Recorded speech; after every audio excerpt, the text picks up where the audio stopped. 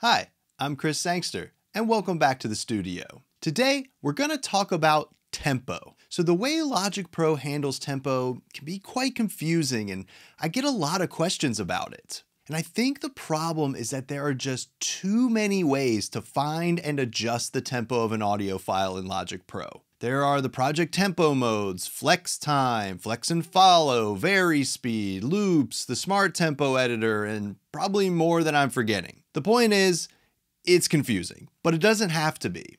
Most of the tempo-based operations you will need to do are super simple, if you know where to look. So let's keep it simple. Here are the 4 operations that I think are most necessary regarding tempo in Logic Pro. 1. Setting your project tempo. 2. Setting your project tempo to match the tempo of an imported audio file. 3.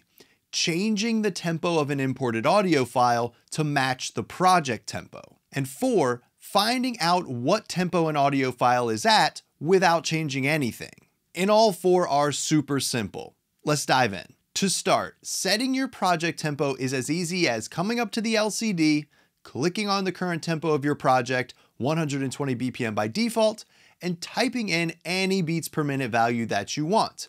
The project and the metronome will then play at this tempo, and all MIDI and session player tracks will follow that tempo. But when starting a project from scratch, there's one other feature that I find super helpful. When starting a new project, instead of using the File New function, use File New from Template instead. Then select the first option in the left column, New Project. And here's the feature we're looking for. Tap tempo.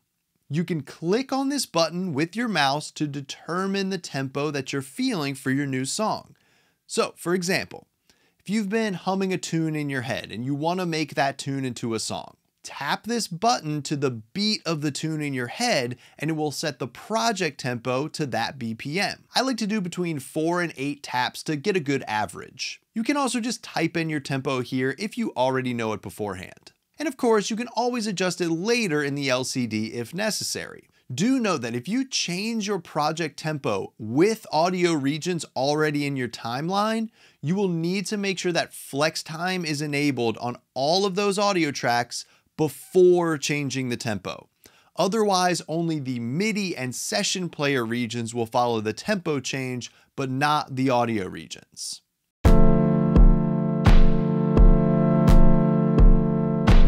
Next up, how to set your project tempo to the tempo of an imported audio file. Imagine you have an audio file that you want to use as a starting point, perhaps a guitar recording, but you don't know what tempo the guitar was recorded at. How do we ensure that we match our project tempo to the tempo of that file so we can produce a song around it? As with most things in Logic Pro, there are going to be several ways to do this.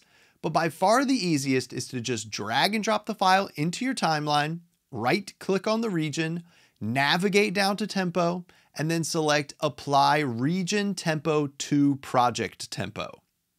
Hit apply and Logic will automatically detect the tempo of the file and set the project tempo accordingly. And we can see this song that I've imported actually has a tempo change in the chorus, and Logic has recreated that with this tempo map in the tempo global track. Sometimes you may have to make a small adjustment to the tempo that's detected. I find it occasionally finds more tempo changes than are necessary, especially if your file has a less than perfectly quantized drum performance.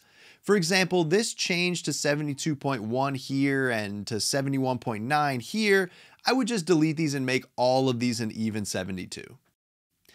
Easy peasy, but let's go back to that pop-up menu and examine a little closer our options for refining this action. The first being if you want to align the downbeat of the audio file to the nearest downbeat of the project. With this selected, Logic will detect the first beat of your audio file and move it to start on the nearest bar line of your session.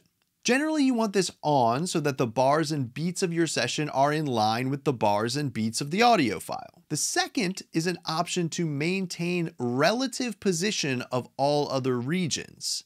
And this only applies if you have other regions in your session, obviously. And when it's selected, it means that the other regions in your session will be moved to maintain their relative position against that region you're using to set the project tempo. You can see if I have this crash symbol here, right at bar 3, before the action, and I choose to maintain relative position, it moves to be in the same spot relative to this full song file that it was before I changed the project tempo.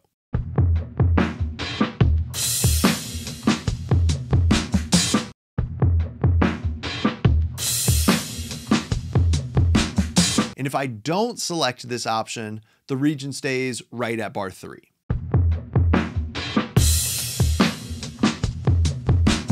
It depends on if you have lined the other regions in your session up with the grid or with the audio file as to whether or not you want this on. If your other regions are aligned with the grid, then leave it unselected. If your other regions have been lined up with the region, then select it. And if there are no other regions in your session, just ignore it. Before we finish the video, I want to tell you about something that I made to help you become a better mixer and producer. Something I hear a lot of people struggle with is learning how to EQ. And honestly, EQ is the single most important tool we have available to us for mixing. And the process of learning to EQ doesn't have to be very complicated. That's why I made Your Guide to EQ, a 6-step PDF guide that lays out my exact process for knowing when to EQ, what type of EQ plugin to use, how to find the right frequency to EQ, and how to know how much to boost or cut that frequency. It's a really simple method, and it's one that you can employ in your mixes and productions today to make them better. So hit the link in the description box below the like button and download your free copy of Your Guide to EQ right now. Moving on, let's look at the inverse of this action, applying the project tempo to an imported region. This is probably the most common use, especially if you're sampling. When you have an audio file you want to import to your session, but it's at a different tempo than the project, we use this function. Again, super simple, just drag and drop the file into your session, right-click on the region, navigate down to tempo, and this time select Apply Project Tempo to region and downbeat. This will automatically detect the tempo of the region, turn on flex time for the track, and use flex time to adjust the tempo of the region to match the tempo of the project. And it will align the region's downbeat to the nearest bar line. A few things to be aware of though. This function does use flex time to warp the audio. So if it's a big change, it may come with some artifacts or just an overall bad sound to the warped audio. Small deviations from the original tempo will always sound best. But you can open the flex time view and change the flex time algorithm on the track to see which one best fits your source material. If you're using this as a method of importing samples into your project, it's also worth knowing that you're most likely going to be chopping this up and moving these regions around to place it where you want. And for this, I find using tab to transient to slice the front of the region right to a beat can be very helpful for keeping the sample synced up wherever you move it. Find where in the region you want the sample to start and end, and then make a marquee selection that starts just before your desired end point and finishes just beyond your desired out point. Then hit the left arrow to set your out point right on a transient. And then hit Shift plus the right arrow to set the beginning right on a transient. Then you can click inside the marquee selection to chop up your sample, and now you have a perfectly timed up region that you can move freely throughout your session.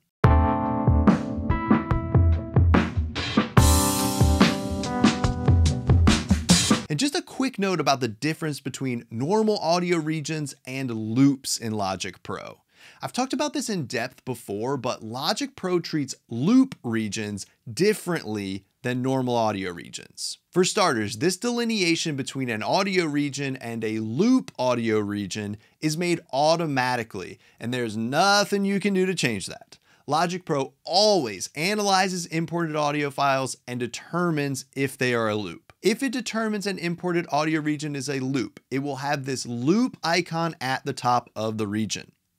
And the big difference here is that loop regions are automatically adjusted to match the project tempo. You don't have to right-click and choose the option. With loop regions, Logic turns on the flex and follow function in the region inspector. This is slightly different than the traditional flex time view, but the result is the same. The audio will be warped to be in time with the project tempo.